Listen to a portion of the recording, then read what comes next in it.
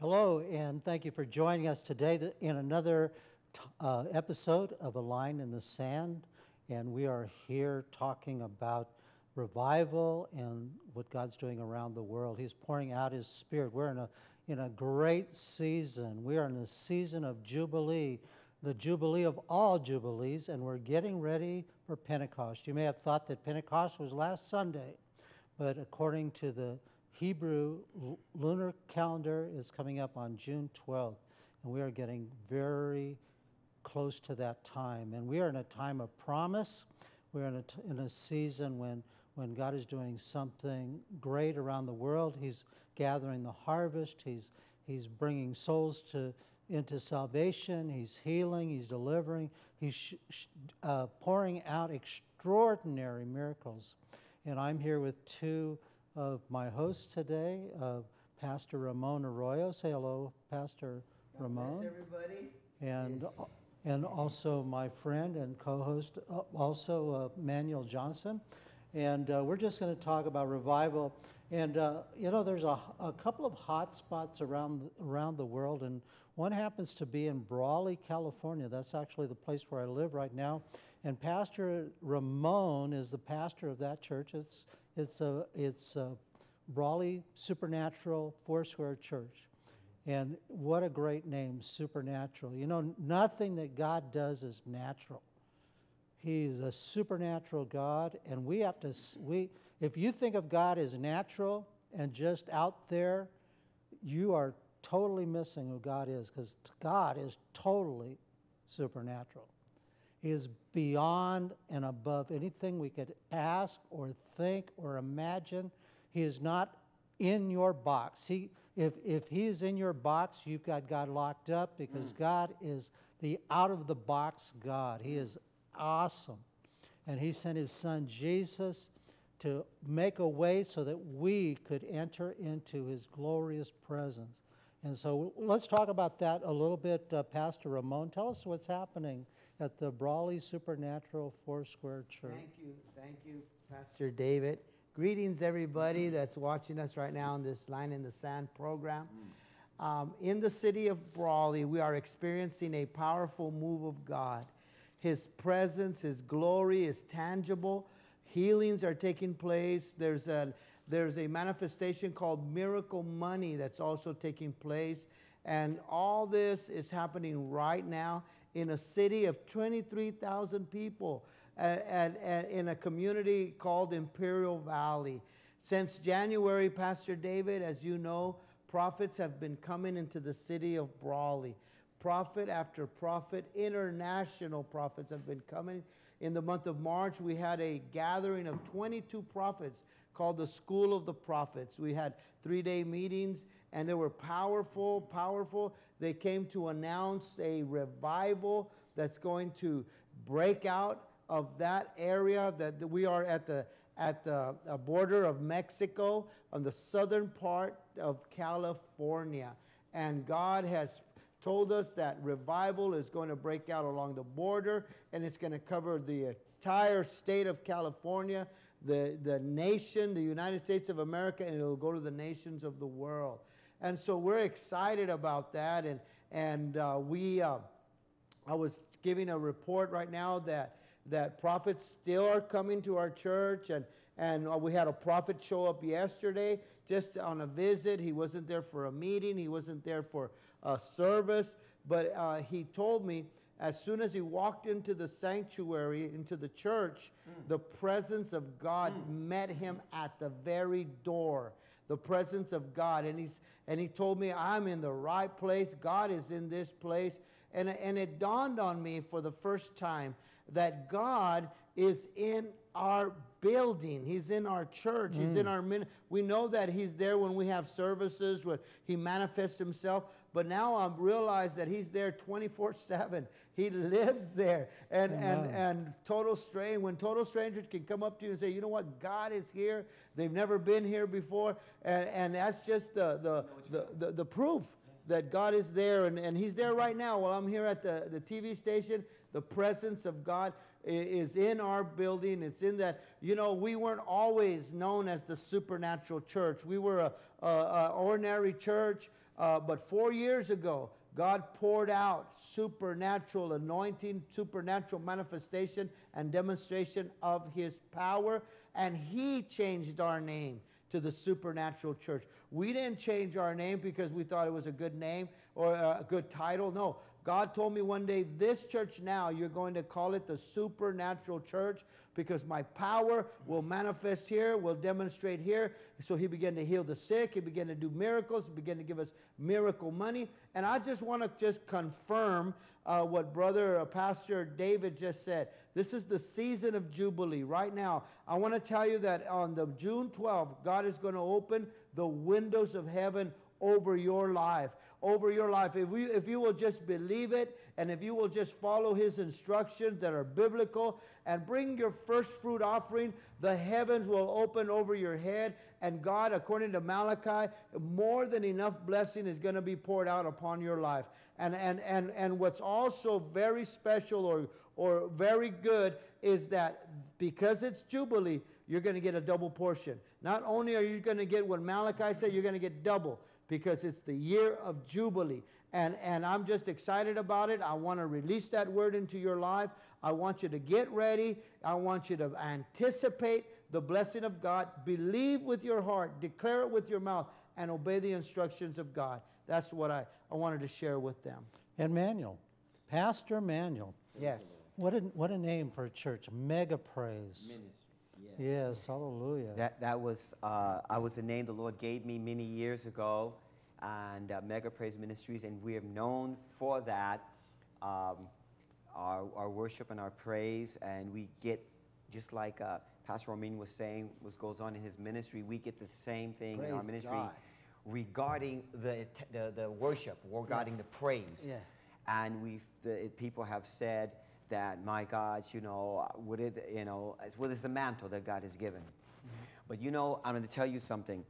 The Lord is doing something with all of His churches. Mm-hmm. I'm not saying churches, all of His churches. Mm-hmm. He's doing something. Yes, He's doing something moving, and it's not leaving. Mm-hmm. And I like that. It's not leaving. We're tired of the, here today, gone tomorrow. Yeah. And that's what we've been experiencing That's last decades. Yes. Here today, gone tomorrow.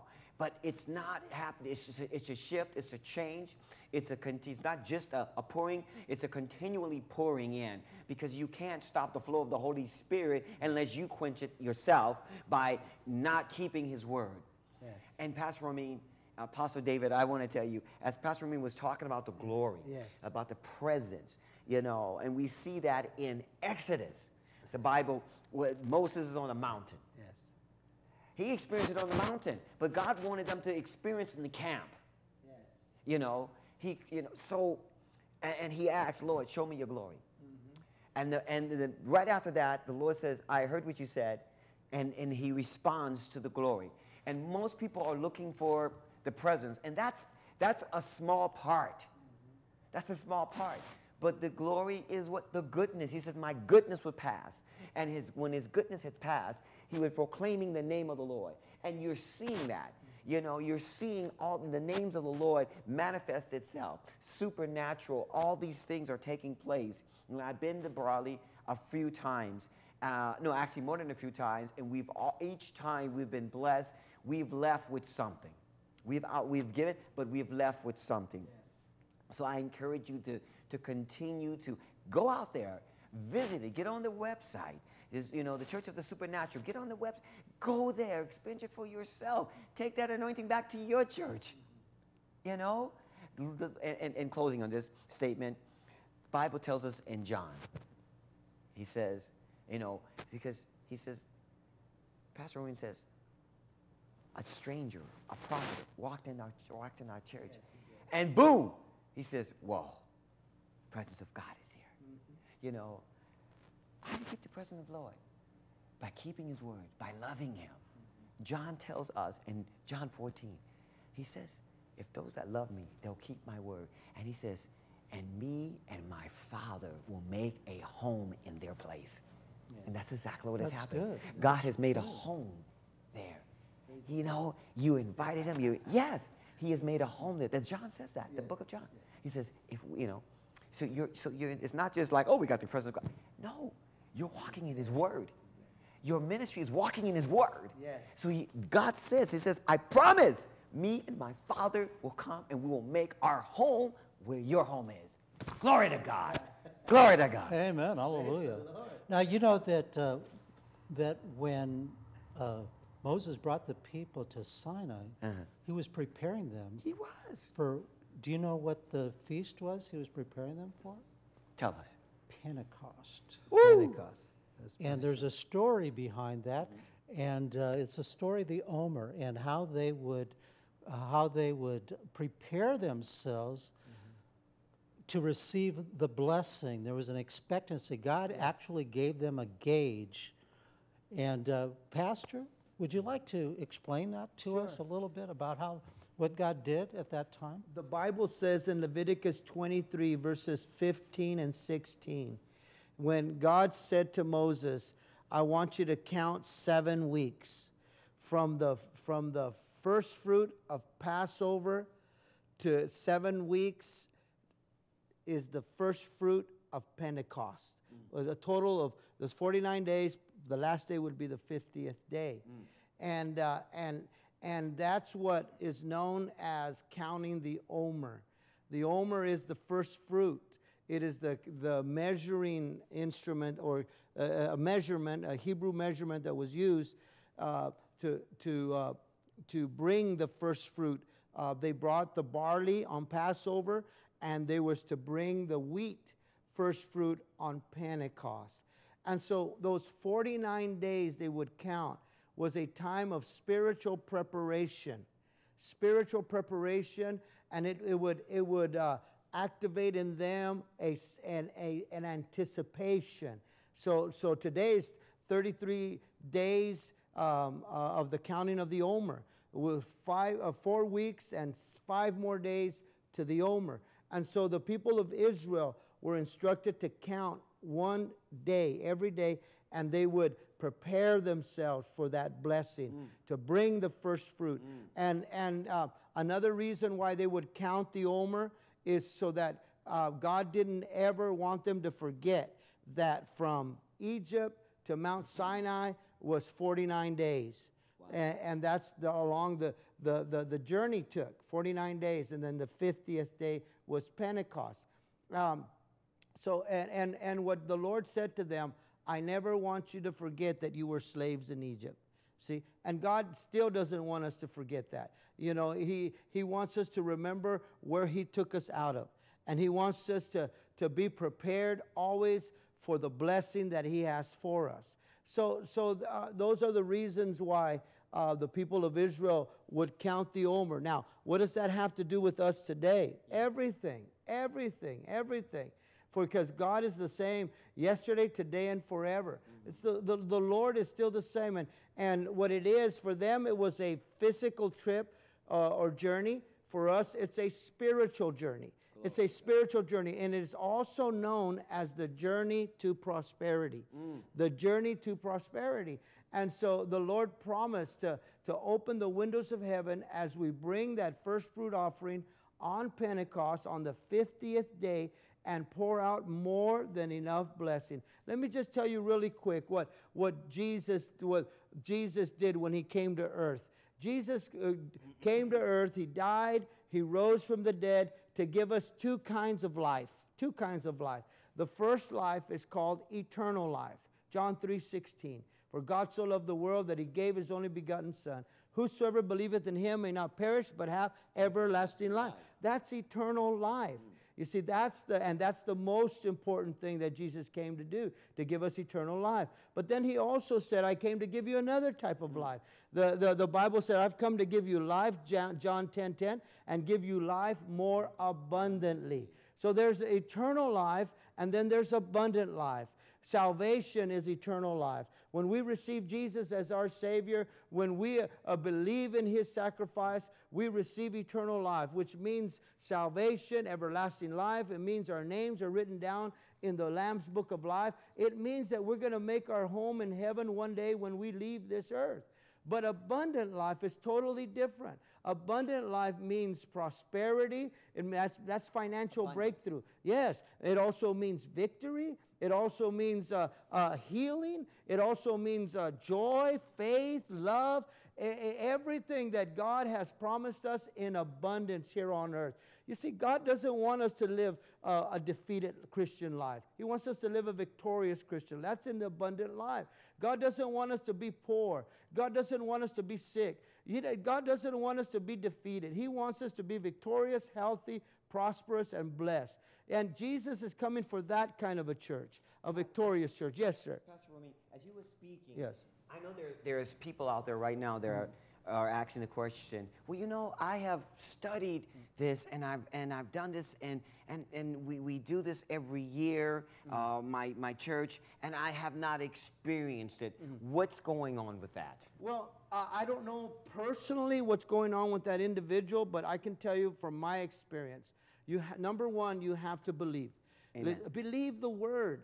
See, the Bible says in Leviticus 23, these are my appointed times. They're not the Jewish appointed times. This is not a Jewish thing. This is a God thing. Amen. Passover, 3 times a year, Passover, Pentecost, Feast of Tabernacles. We are to present ourselves to the Lord. So the first thing you have to do is to believe the word of God. You have to believe the word. You may not, I don't understand everything. And when I first started, I didn't understand very much. But I believed the word. I took the instruction of God and I began to apply it. So you believe the word. You step out on the word and trust God. Trust God for the manifestation and the demonstration. God will come through. That's a good answer. And that's a great answer. There are also people that say, well, you know what? I'm not Jewish. I'm not Gentile. I am Gentile. Now, Luke was a what? He was a Gentile. He was Gentile, and he was right there at the table Yes, sir. when Jesus broke the bread Yes, sir. and said for them to honor him. Yes, sir. He was a Gentile at the table. So it's not just a Jewish thing, it's a Gentile thing. You know, expand on that. Yeah, yes. And it's not a Jewish thing. It's a God thing. Amen. And every Gentile, the Bible is clear. It says, when we receive Jesus as our personal Savior, we're engrafted into the olive That's tree. right. We become, through Christ, we become spiritual sons of Abraham. Through Christ, we are connected into the covenants of God, the promises of God. Everything that God promised Israel now belongs to us as well through Christ. As the scripture says, one new man. Yes, one new man. Yes. And God's not trying to make us Jews. He's not trying to make. I'm obviously Hispanic. You're obviously Black American. Yes, Black American. But we're not supposed to be Jews.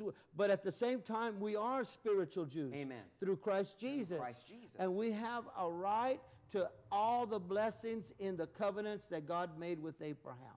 And that's all what this is about. You see, I've been a Christian for 41 years. 37 of those years, I served the Lord. I obeyed as best as I could, but I was always poor. I was always defeated. I was always broke. And it wasn't until God opened my eyes, because see, God opens your eyes to these truths. These are supernatural revelations in the Word of God. And when God opened our eyes and we believed and began to act on them, the manifestation, the demonstration of His power was released upon our life. It was poured out from the open windows of heaven. And what God did for me, He'll do for you. He'll do for Pastor Manny, Pastor Dave. He's already doing it for these men. But what I'm trying to say to you is that God will do it for you if you will just believe and obey the Word of God. God has promised more than enough blessing for you. And I know there's people out there that have a hard time with the finance message of finance, of prosperity. But listen to me. Everybody needs prosperity. Everybody needs it. That's right. Everybody needs it. And if you're a Christian out there, you need it. And for years, I knew that God wanted me to prosper, but I didn't know how to get the prosperity. I did not know how. But now we've discovered it through the Jewish roots teachings. We've discovered how to receive the prosperity in our life, and that's what God is doing. And, I may add to that it's all the blessings of Abraham. Yes, sir. And sometimes we think the law. But Abraham came before the The law. law. Yes, he did. Number one. Number two, he did not receive his righteousness from the law. It said he was justified by faith. Faith. That all the blessings of God may come, the blessings that came to Abraham might come on the Gentiles. Might Yes, come on sir. the Gentiles. Abraham did not live, he was just like Jesus, like a form of Jesus, but Jesus received the curse on our behalf. But Abraham lived in the fullness of the blessing. None of the curse hung on to him. We have to understand that, number one. Yes. Number two, we need to understand that all the blessings of Abraham, when I read the story of Abraham, I see how many times he failed in his life, and yet every time, even in failure, he received blessing. That to me is incredible, because that tells me that our God is not doesn't look on us dependent on our works. He looks at our heart and in how we serve and we're obedient to him. He is looking at us. And Jesus removed every part of the curse from us so that we could have the fullness of salvation. Now, sometimes we need to understand how these components come together. God has principles in life that bring us to the fullness of his promise. I'm astounded that in the fullness of age, God promised 120 years to men, but Abraham lived 187 years. He lived beyond the fullness and into the glory. And in the last parts of his life, if you read Genesis chapter 25, verse 1, it says when Abraham was very old and stricken in age.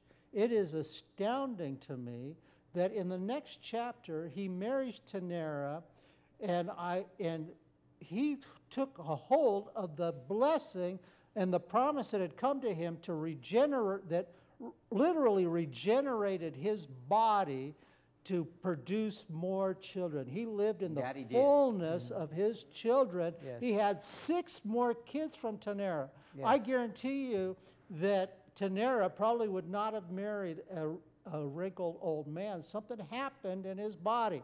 He took hold of the covenant promise that God had for him. And sometimes we think that God loves our sickness and our disease. He loves our cancer. My brothers and sisters, that's a bunch of baloney. God cries and he weeps over cancer and disease. He hates it. And you should hate it too. Yes. We should hate that. We should hate our poverty. We should hate it. When Yes. poverty comes knocking at our door, Yes. it belongs to one person and that person alone. And you don't need to take it for that person, because that person's named the devil. That's right. Send the devil packing. God made him homeless, and it's up to you to keep him homeless. Yes. And so we're going to pray right now. That's We're right. asking the Lord Jesus just to come in and do the things that we can't do. So would you just pray with us Yes. right now? Yes. Lord Jesus, Lord Jesus. we come to you. We come to you. And we you. thank you for what you And we did. thank you for what you did. And we thank you that you bring us into the presence of your Father. We thank you that you Bring us into the fullness of your blessing. Bring us fullness into of the your fullness. blessing. Even if we don't understand it, Even if we don't we will understand believe it. we will believe We it. will be obedient to We will it. be obedient. We will take obedient to hold of it in faith. We will take And we hold will of it. do whatever the requirements are to receive your blessing. We Yes, we thank you will. for it in Jesus' Yes, we name. will. Amen. Yes, we Join will. us again next week. Bless. Yes, we will. Thank you. Hallelujah. Thank you.